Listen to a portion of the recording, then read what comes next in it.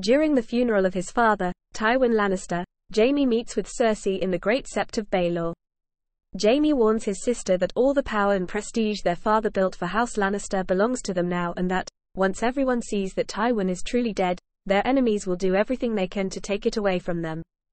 Cersei bluntly states that their true enemy is Tyrion and that Jaime is partly responsible for Tywin's death since he was the one who released their father's murderer. He is left alone in the Sept, looking at his father's corpse and feeling guilty.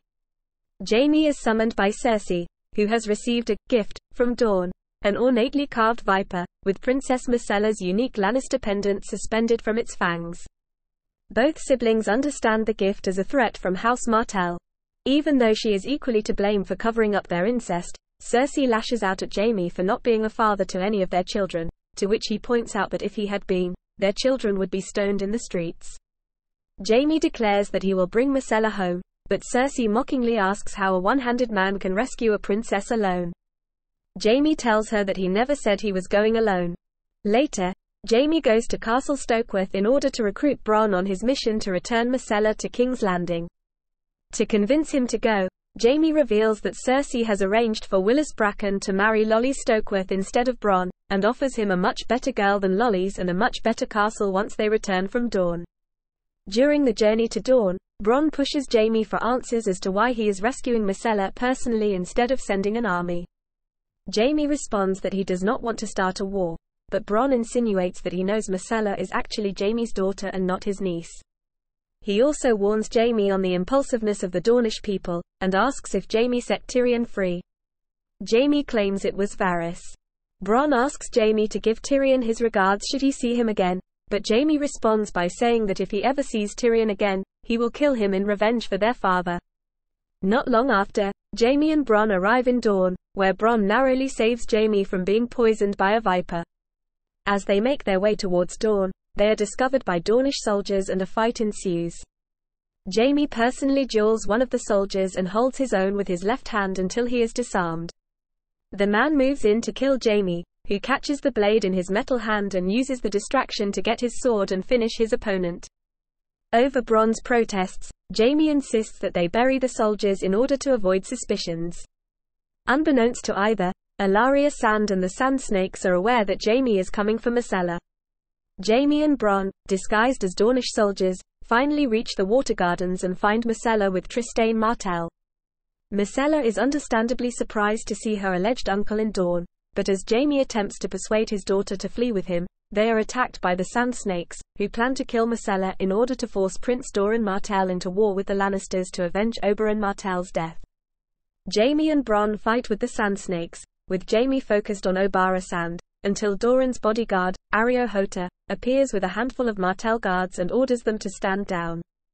Jaime is briefly mocked by Areo for his missing hand before he drops his weapon, and he, Bronn, the Sand Snakes and Ellaria Sand are all arrested.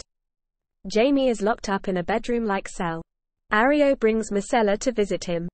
Jaime tells her that the situation has grown dangerous and he needs to take Myrcella back to King's Landing, though he fails to mention that it is because the Dornishmen seek to use her as a way to gain revenge for Oberyn. She soundly rejects his advice and claims she wants to stay in Dorne and marry Trystane, before leaving him alone.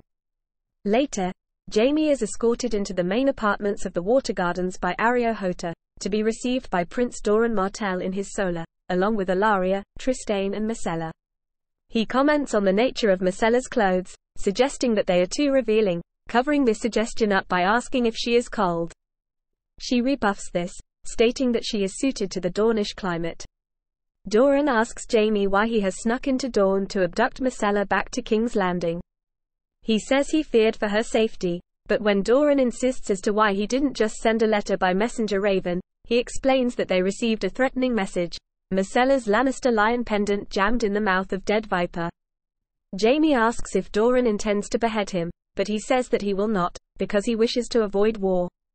Doran insists that for the alliance between the Iron Throne and Dorne to continue, the engagement of Trystane and Myrcella must stand, and Trystane will simply take his uncle Oberyn's place on the small council.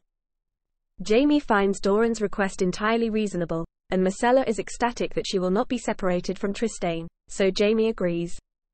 Ellaria later visits Jaime in his quarters and pretends to make amends with him, acknowledging that neither he nor Myrcella played any part in Oberyn's death, but expresses her knowledge that Myrcella is not Jaime's niece, but his daughter. Before leaving, she mocks him for not being born centuries ago into the Targaryen family, in which position his incest would have been accepted. Jaime, Bronn, Myrcella and Trystane say their farewells to the Martells to return to King's Landing. Upon saying goodbye, Ellaria Sand kisses Myrcella on the lips. Aboard the ship, Myrcella and Jaime talk about Cersei. Jaime begins to come clean to Myrcella, awkwardly telling her that one cannot choose who she love. Myrcella then reveals that she knows that Jaime is her real father, and that she is glad that he is, and the two embrace. However, Myrcella's nose starts to bleed and she collapses and dies in Jaime's arms, a victim of poison from Ellaria's kiss.